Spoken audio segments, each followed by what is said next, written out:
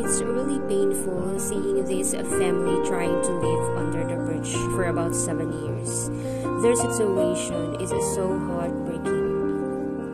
And just lately, they're also a survivor of this super typhoon. Since it is Christmas, it is also a special present. Please let and know more about this thing. Pila naman mo ka years di aga tambay. I mean nga puyo guys. 7 years. Kanang ya sa 7 years wala di mo na kanang nga mabalin og lain nga kapuyan.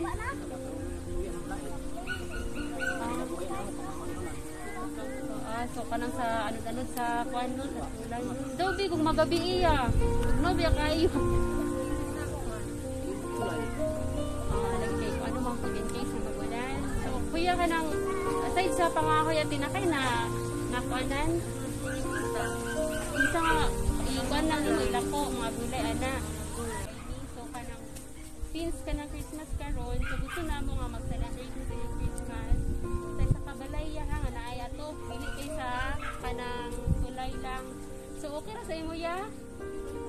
Happy ra mo nga naay kuan mag-celebrate mo sa New Year Day o sa Christmas Day sa kuan ha.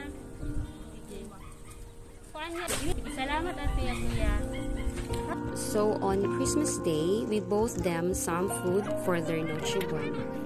And they moved to the house that we bought to celebrate their Christmas and their New Year.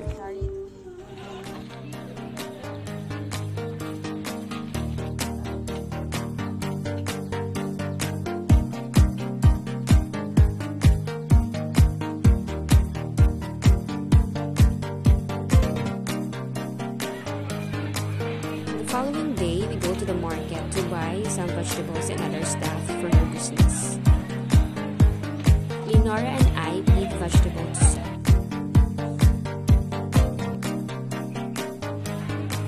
And also the good variety of spices that is good for selling.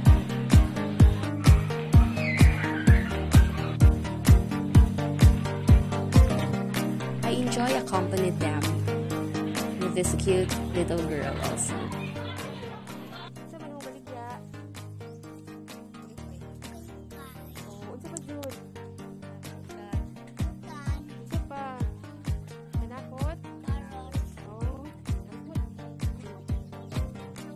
They sell also RTW or okay for the additional to their vegetables and spices.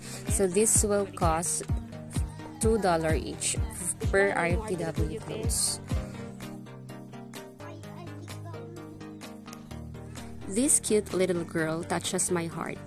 She showed me how to sell carrots and she's make fun of what she's doing. Nabang sa charity sa ilalim sa tulay minagpuyo mamughaay lamig kahoy pila ka tuig subin pasalamat sad mi nga ako gitabangan ko niya nga kung baligya para kapalit kog bugas og lamisa og bangko duha ka bangko. Salamat.